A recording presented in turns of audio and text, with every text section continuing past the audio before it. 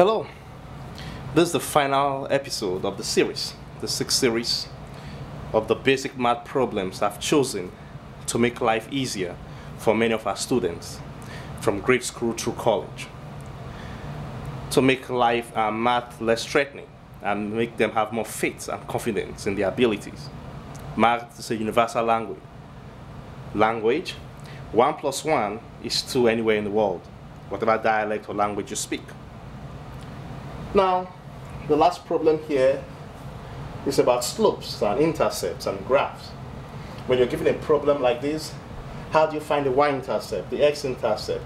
How do you recognize the graph? Is it a positive or negative slope? So let's see. When you have a problem like this, always make y the subject of formula. Because x, whatever is beside x, is going to be the slope, and whatever the whole number is going to be the intercept. So we move everything to the other side. And don't forget, whenever you move a number across the equal to sign or greater than sign, it must change its sign. Positive becomes negative, negative becomes positive, multiplication becomes division, and division becomes multiplication. So let's look at this. I want to keep my positive 3y exactly where it is. That means my positive 4x goes over there to become a negative 4x. And my negative 18 moves over there to be a positive 18. Now I'm ready to go. I want y by itself. So I'm going to divide everything by 3. This is a multiplication. To get y by itself, I must divide by 3. So I'm going to divide this by 3, divide this by 3, and divide this by 3. Positive 3. If it was a negative, I divide everything by negative 3. So 3 cancels 3, and I have my y. That's what I wanted, y by itself. And I have a negative 4 over 3x, and plus 18 divided by 3 is 6. So my y-intercept is plus 6. My slope is negative 4 over 3. So what kind of a graph am I expecting? It's a negative slope. So I'm expecting this kind of graph. If it's a positive slope, it rises from left to right.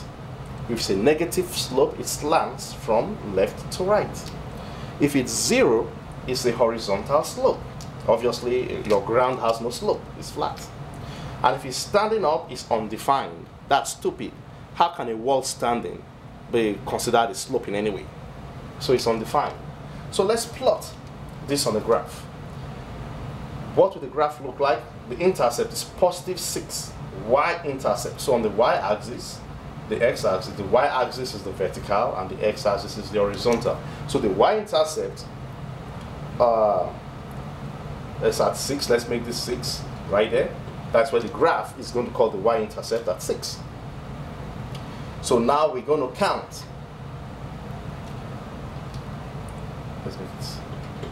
Let's make 6 plus 6 right here. So I'm going to go up 4 times, or you can go down. I like going up. So from plus 6, if I go up 4 times, I get to 10. That's the point right there. So for, the intercept here, plus 4 goes to 10, and then 3 goes left or right. If it's a positive slope, it goes to the right, to the positive axis of x. This positive, this negative x, this positive y, and this negative y. When it's a negative, it goes to the left of x. So it's a negative 3, so I'm going to go negative 3. So it's right here.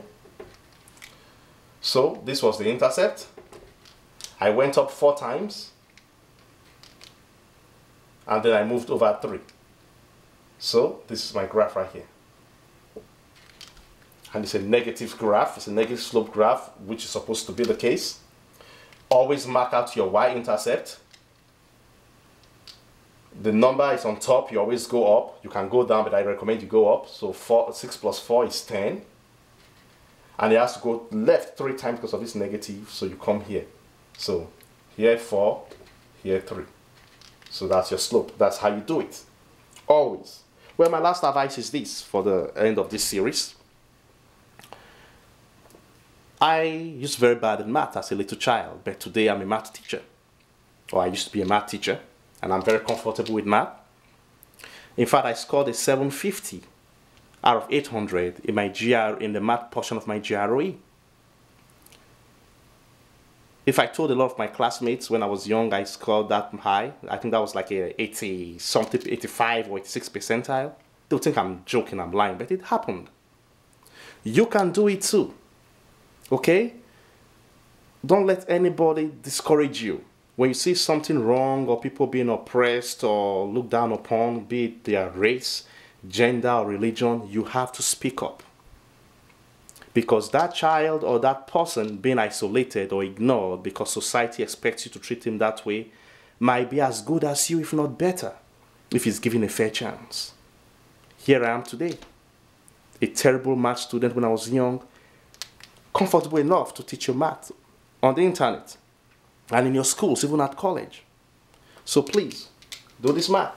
And I hope I was able to make it easy for you. God bless and enjoy.